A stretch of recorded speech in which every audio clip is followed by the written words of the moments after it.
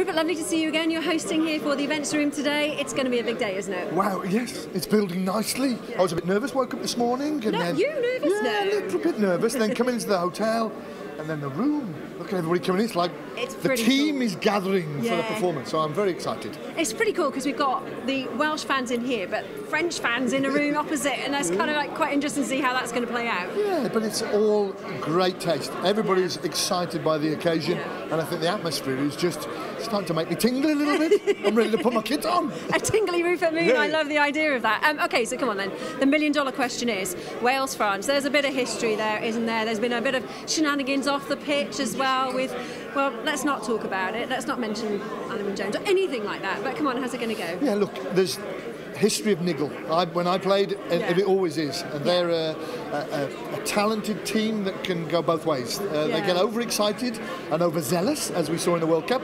but hopefully we can too. But no yellow cards this time. We need everybody on the field, and we can do a job on them.